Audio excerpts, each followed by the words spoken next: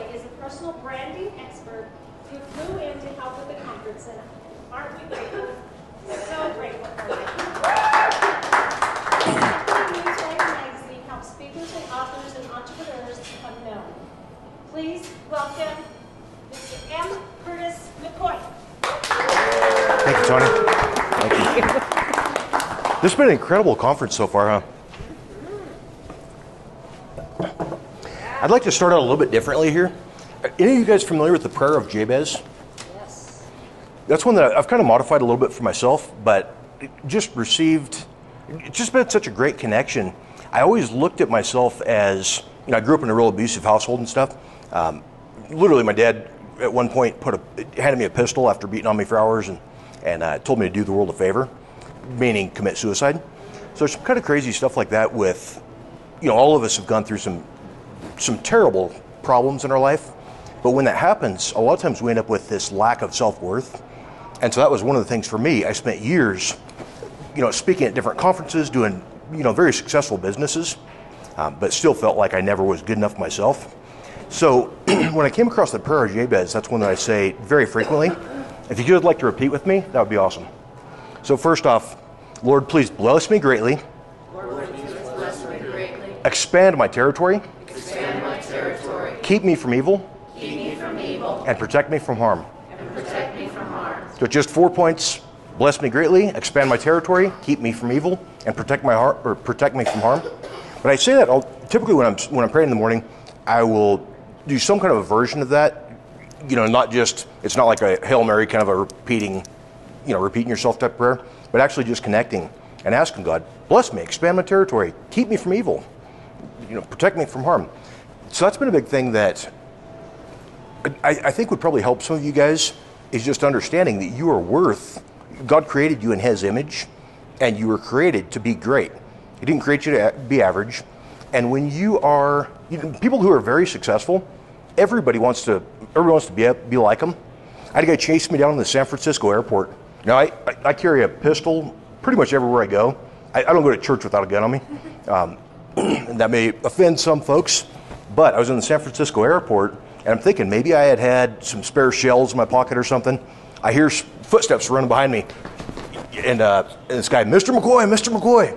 And pretty soon, so I stop, I turn around, I'm ready to be tackled, thinking, I'm probably getting arrested, this is probably TSA. This guy comes up in the San Francisco airport, and he's winded, and he says, Mr. McCoy, I just wanted to let you know I'm your biggest fan. And he wanted me to autograph a copy of his book. I said, wow, you're probably my only fan, but thank you so much for telling me that. But the part of that is the personal branding. So I've been invited, I've spoke at Caesar's Palace. I've had some pretty incredible opportunities to speak at major events. I've consulted with the White House, with the Federal Trade Commission. All of that is not because I'm some sort of expert speaker, but it's because of the personal brand.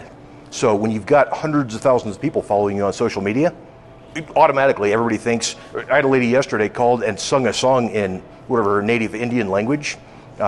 Just want to be here singing, and you know, we never met each other, but just because she thinks that I'm some kind of famous guy. But if you guys can build that personal brand, there is so much that comes from it as far as speaking opportunities, business opportunities. It's just a massive way to advertise yourself without having to spend any money on it. Yeah. You can definitely promote your brand with, you know, by paying for ads and stuff. But that's what I'm going to talk about a little bit today, is just how to build that brand and things that you do to let people know you on social media. So are all of you following me on Instagram right now? M. Curtis McCoy? Awesome. And then what about Newswire Magazine? Yep. Newswire Mag? Okay. So you guys will be eligible. Somebody can win $100 today. It's not a fake bill. We've got an actual bill that'll give it to the winner. That's kind of a funny thing too. You see people, who wants to win $1 million? They give you a $1 million paper bookmark, and that's almost offensive. But don't use this one as a bookmark. So the basics of personal branding, there's all kinds of, if I knew everything about Instagram and I taught you everything that I knew today, by tomorrow, there would be stuff that we were missing because it's just everything's constantly updating. But basically, with personal branding, it's not just what you're doing online. So you've got a lot of these niche influencers and stuff that, like especially the travel influencers and stuff, where they've got, the girl has had her boyfriend take 300 pictures of her standing in front of the palm tree at just the right angle. And so you see online this super curated, just perfectly manicured picture that looks like she's got the perfect life. And after that, they're fighting about it. The boyfriend's going, I am so sick of taking these stupid pictures. But with social media, I don't think you need to be fake. But also keep in mind, if you're posting pictures of, say you're a consultant, you're trying to do business consulting, and you're posting pictures of your cat, and then you're talking about how the fast food drive-through you just went through messed up your order, and Come out for me like this. so you want to share, you want to share your share who you are, but it's also a good way to kind of highlight, pick out the top things and let people see whatever you got going on. If you guys have seen, if you're following along yesterday, you see all the people commenting. Overseas, different countries that are saying, Mr. McCoy, you have such an incredible life. Wow, I would love to someday be at this type of an event with you. But it's because I've curated down and picked out the coolest looking stuff and shared it, and now people are going, how do I be like that guy? I want to be like that guy. But yeah, so if you just kind of curate down the best stuff and start using it. Everybody asks, well, how do I gain 20,000 followers on Instagram? Or they're trying to figure out how I do the perfect captions or whatever. Like, just start playing with it. The more you use it, you'll come up with your own style and get to where it's something that people like. How many of you are posting on Instagram regularly, at least a couple times a week? Ron, you were, right? Yeah. See, I know. And I also have to apologize. I survived a malignant glioblastoma brain tumor. So you'll hear when I'm talking, I'll stumble, get lost, whatever. But you don't have to, even to be best motivational speaker or whatever, you don't have to be, if you get on YouTube right now and you search best motivational speaker in Colorado, I'm the #1 result out of thousands and thousands of results. Funny thing about that, I don't say a single word in that video. You can't even see my face. It's a clip where I spoke at a conference and we got in there and asked people to do a short endorsement, optimized that, drove traffic to it through social media, through Newswire magazine, and by getting that traffic, now YouTube says, I don't know who this M. Curtis McCoy guy, but 10 people just gave a short testimonial saying that he's incredible. And so that's something you guys can do too, where if you're getting the, like here, when you get done, get up, ask people to give you an endorsement, get some pictures together, do stuff where you can share. People want to see your life, and most people are afraid of posting what they actually got going on. So there's so many people doing incredible things, but they're not sharing it. But if you do, it's not just like you're not sharing to be, show the world how great you are. It's a great marketing tool. So the way I use it is I'll show, I posted a thing in the gym this morning. We'll talk about the conference. I've got pictures from dinner last night, little videos, endorsements, testimonials, people talking about being featured in Newswire magazine. But the more you can get out there, just get your face in front of people constantly, that helps create that recognition. And also, you're making friends with people that you've never met. Like the lady from India that messaged me yesterday singing me a song. I didn't understand the song, but I'm like, hey, that's beautiful. Thanks so much for taking the time to do that. But that's because she's seeing my content multiple times every day. Every time she picks up her phone, there's something she can tune into and watch. And so she knows me. I've never met this lady before yet, but she knows me and has got kind of knows what my life's about and stuff. And you guys can do the same thing. Just get on and start posting and make some friends on there. There's so many people that say, fake it till you make it. And I think you can do that, but at some point you're a fake. Jeff Wobig, a Navy SEAL team sniper, said in my last book, he said, I'm all about faking it till you make it, but at some point if you don't make it, you're just a fake. So I love that quote. But you see influencers, entrepreneurs, different folks that act like they're such a good person or whatever, and then you meet the person, they're sitting in a restaurant and they're complaining about the food and my coffee's not hot enough, and they tip the waiter $2 when they leave. So now anybody that knows them in real life is going, the person you're following on social media is not the real deal. So part of the personal branding is actually being who you want to portray online. If you're wanting people to think you're this great person, don't tip good at the coffee shop because you're trying to make people think you're a good person. Just be a good person, and people will. It just wears off. You draw good people to you when you're actually real and legit. And as far as building a personal brand, how many of you are either professional speakers or you're looking to be paid highly to speak? You got 6, 7 of you. That's awesome. And how many of you are using social media and getting booked from these events?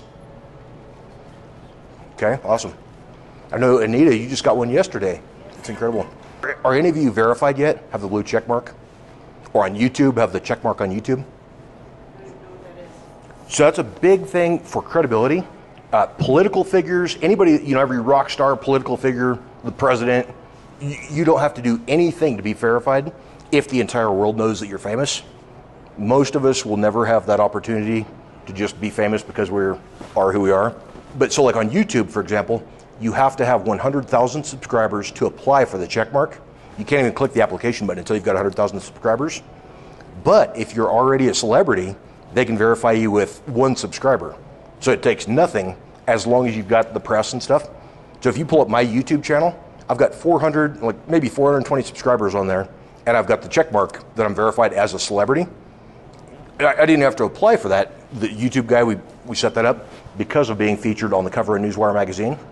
So the same thing if you're on Forbes, Fortune, Inc. magazine, Entrepreneur magazine, or Newswire magazine, we can get you featured within about 72 hours on YouTube. Kind of a cool thing just for that credibility. And when I did that, I just did it to show that it was possible. But by having that check mark, I had spent years, posting once in a while. I think I had 404 subscribers or something. I just got verified about a month ago and have not posted another video, but just by commenting on somebody's post, hey, that's a great video. Now everybody in the comment section sees the check mark. They go, I don't know who this famous guy is, but people start following just because of the check. So same thing on Instagram, Facebook, all those. But how many of you are looking to be verified? Any of you know about the...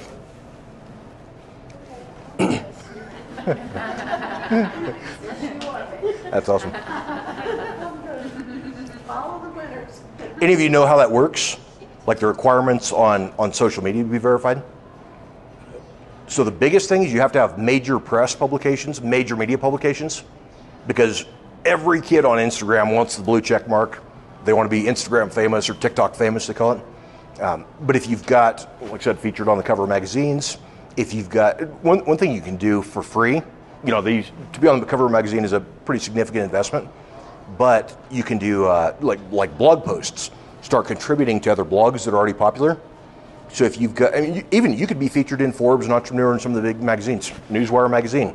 If you've got something that you'd like to write a story about, and it's good, verifiable advice that's helping their readers, these publications will publish you for free in order to get you, and then you can say, hey, I'm a Newswire magazine contributor.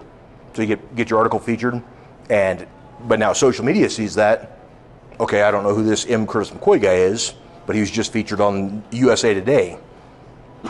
Google doesn't know that was a $15,000 ad spot, but they see, okay, this guy's got this feature from a major publication. So I'd start contributing to blogs. Any type of thing you can do, being a guest on podcasts. Anytime, reaching out to podcasts on anything that's relevant to your niche. If you can be a guest and be interviewed by these podcast hosts, provide some type of value. When you're starting out, if you don't have a good following already, it's going to take a lot. You'll pitch probably dozens of people before they say that they want you on the podcast. But once you start getting a brand and start getting where you can provide value, then that podcast is going to go, man, Ron talks. Ron's got all kinds of great advice on sales and marketing, whatever your niche is. Now the next podcast host hears that, they want you on their show. Pretty soon that's syndicated on Google and the different search engines. And as that's happening, now that search engines are seeing that you are the celebrity that that they're wanting to feature. But that's the biggest thing, is just getting your name out there. Speaking at events. I have never paid to speak at an event. I've been in events that are $99.95 a ticket, so $10,000 a seat. And by trading, saying here's some value that I can provide for you, you can end up to where you're speaking for free a lot of these. But I would take every possible opportunity to get out, speak in front of people, whether it's a political campaign. I just spoke at the Stand for the Constitution Independence Day celebration. We had thousands of people. They had the the big train going through town like a parade float kind of thing. Had me in the front there with all of the political candidates in the back. So everybody at this rally, there's thousands of people, and everybody's going, I don't know who this M. Curtis McCoy guy is, but maybe I'll follow him. So the branding is just huge. I would do anything you can, whether it's free or paid exposure, get your name out there, and as far as consultation, it's a little difficult to give a speech in front of a group of people, from everybody who've started out, who created their Instagram account yesterday, to people who've got thousands of followers and been posting for years. But the main thing is just putting out good content, trying to serve your audience.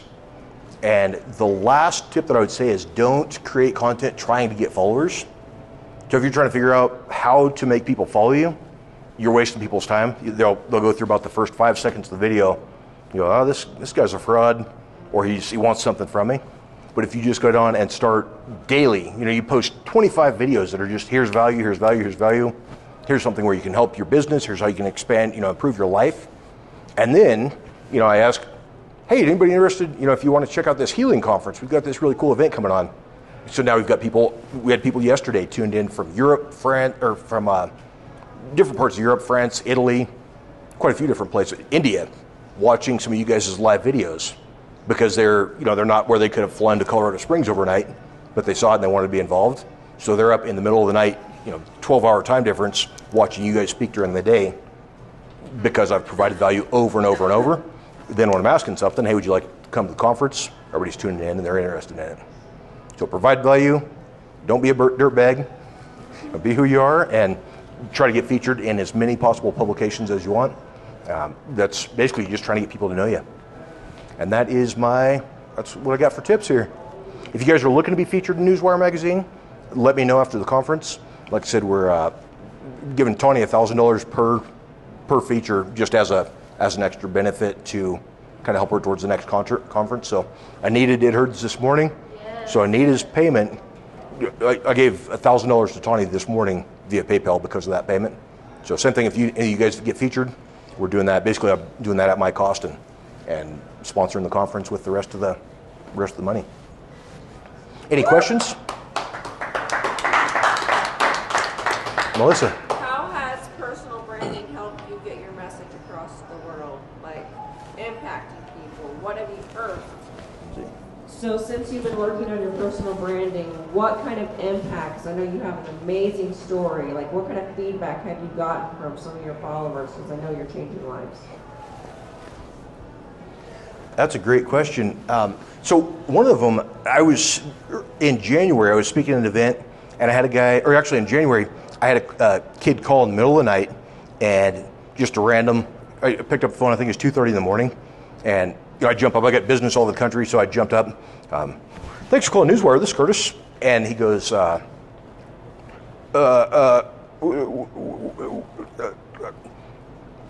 everything okay? Something I can help you with? And he said, I didn't expect anybody to answer the phone.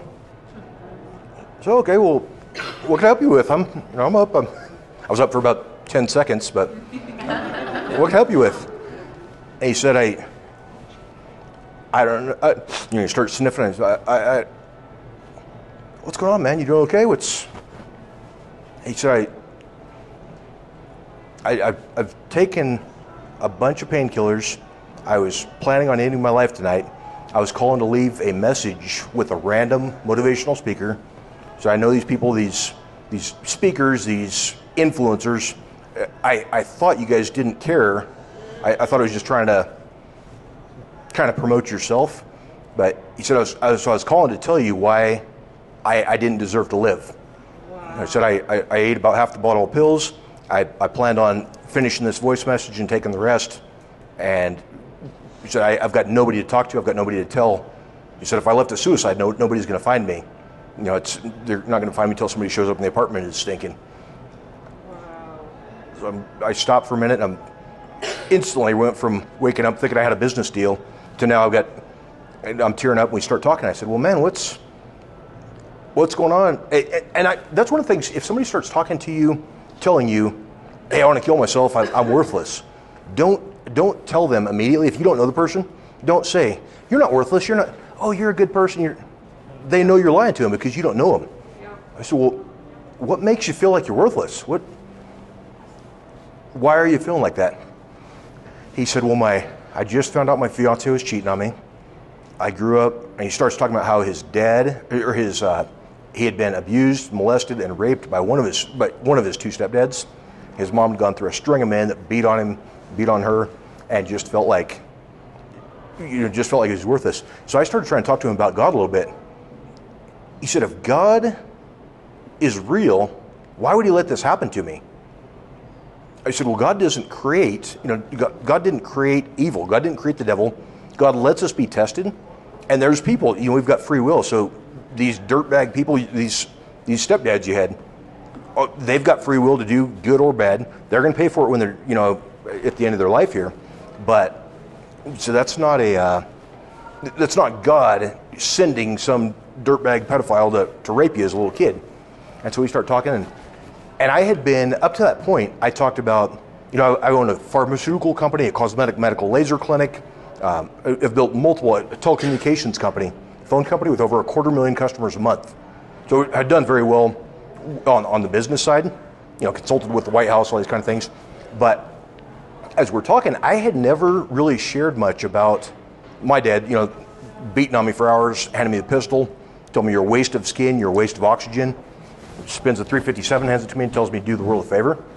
So I start telling this kid some of this stuff. And as we were talking before all this, I spent probably 15 minutes just listening to his story and the stuff that's going on. I said, listen, man, do you mind if I share some of my story? And as we were talking, he says, I will never be. He said, I see you on Instagram, on Facebook, on all these places. And I see the life you live. I see you've got, you're successful, you're making money, you got the nice cars, you're taking helicopter trips, private, renting out a private plane and doing all these crazy things. He said, I'm just trying to pay my rent and keep a girl that's not cheating on me. And he says, if God loves me, how could he put me through this?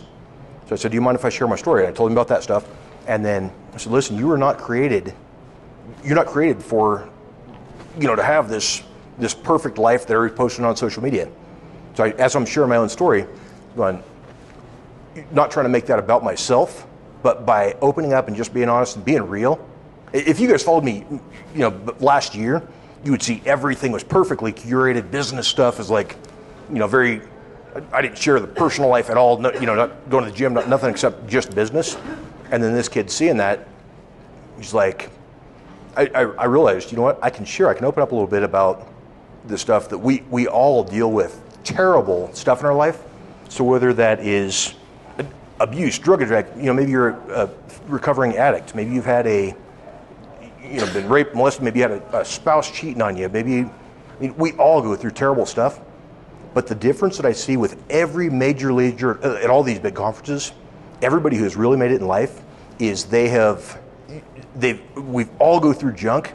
The major leaders who are extremely successful have used those experiences as an excuse to be better, instead of as a reason to be better, instead of an excuse to be the same dirtbag that they had the experience growing up with.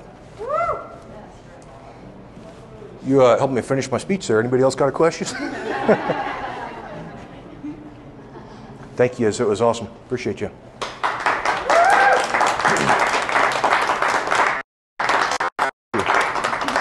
Appreciate you.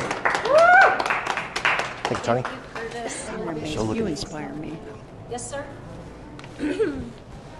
I made a promise at the beginning of this speech, and I just about forgot it. So, when you guys can pull up my Instagram profile and tell me, Newswire is the business, that's what I'm here to promote. I can't find it on there. Newswire? On Instagram? Yeah, I went on and You have to type in Newswire magazine. magazine. Yep, that's the one. Hang on. But that's not the contest. Yes. Melissa was the first to show me her phone, but Come on.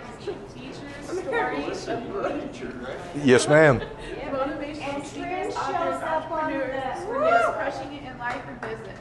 this is the one you want. She shows up. I think I think it's a different. Maybe it is. I don't know. Well, she's a special lady. Yeah. We got a picture of that's another funny one. I had a guy. We were at a winery up in Grand Junction there, and yeah, up in Palisade, and one of her cousins, she's 4'10" or 4'8", like 82 pounds, and so one of her cousins wanted to take some pictures. They said, "Well, why don't you just sit on his hand?" So I've got her sitting up like this, holding her, and we got done with these pictures where, it makes me look like a giant. So that's a good reason. Next to her, You kind of are a giant. But if you want to look really huge, date somebody that is 1/3 your body weight and about half your height, you look like a monster. But we got done with this photo shoot, and I'm holding her there, and the cousin is okay. This angle, this angle. Let me squat down. Going, trying to smile. Pretty soon I'm shaking and sweating. But this kid, when we get done, we go in and we're dancing in the ballroom, and this guy comes up and he says, I asked somebody your name. They said you're Mr. McCoy, right? Yeah. He said, oh, cool. I follow you on Instagram. I'm like, cool. He said, kind of weird question for you. Can we go over here? I'm like, oh, we can talk wherever. He said, well, where do I buy steroids? He said, I can't help you with. Bro, let me know. I was like, man, I can't help you with that, but you will look a lot stronger if you just get a very, very small girlfriend. Okay, so you guys pulled up. You have M. Curtis McCoy pulled up.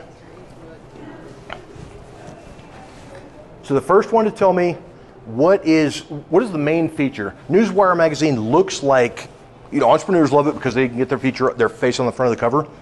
But we're syndicated with Google Voice, Amazon Alexa. We've got artificial intelligence using OpenAI GTP3, where you can read aloud. You can click and read the article. So tech nerds love. I'll you up, but I don't know what you want me to pull up. The Curtis McCoy. M. Curtis McCoy. Oh, that's just the profile. So right here. So if you're looking at my profile, what is the main purpose? The magazine looks good, but it's an SEO tool to drive traffic. Like I said yesterday, Tawny had over 86,000 readers on her article. So whoever tells me the first time, what is the main purpose? What's the reason for being featured in Newswire magazine? SEO. That's a good one. Giving entrepreneurs an unfair advantage. You got it. Okay, say it again. So what's that? So the main reason for being featured in Newswire magazine? Giving entrepreneurs an unfair advantage. Awesome. I use my technology literacy too. Let me have you hold that real quick here. $100.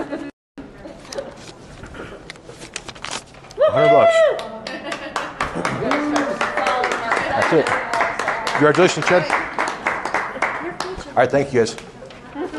Congratulations, Chad.